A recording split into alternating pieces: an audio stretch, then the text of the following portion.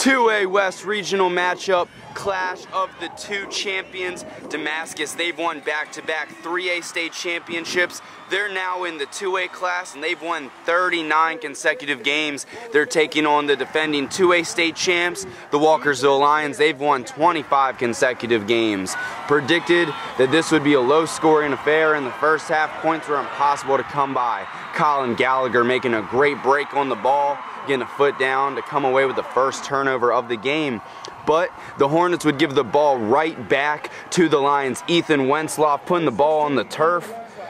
That would be Tyler Gleason jumping on that for the Lions. Lions would get no points off this turnover. Hornets had a chance to score in the second quarter, but you see the snap go right over Gage Dickens' head.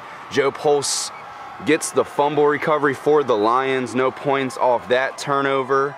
The Hornets also had a field goal attempt late in the first half, but you see clearly nowhere close to going in. 0-0 was the score at halftime. The Lions won a battle of field position in the third quarter, and Christian Policelli rips off a big run on third down that would help set up the Walkersville Lions with a field goal attempt. Noah Sadler boots a sailing plus 30-yard field goal. Lions draw first blood and lead 3-0.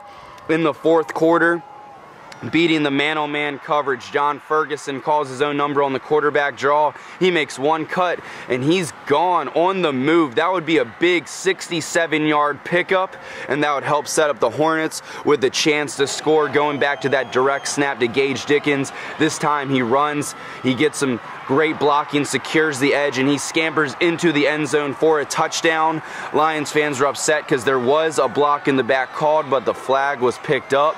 Hornets lead 7-0. Lions have a chance to come back. They get a big play on the one-on-one coverage. Hunter Cleaver comes up with a big-time reception. Lions get backed up in 3rd and long, and they're forced to throw to the air. Billy Gant has his pass tipped at the line, and somehow that goes right into Matthew Bettarelli's hands.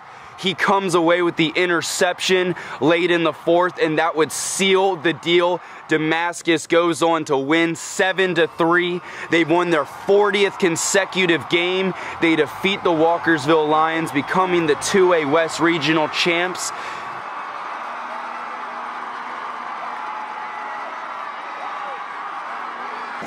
The heart on this team is something like I've never experienced before. This week in practice, we were dialed in, best week of practice we've ever had. We came out here, we knew what we were going to do no matter what anybody else thought of us. Everybody picked us to lose, we came out here, got the job done and won.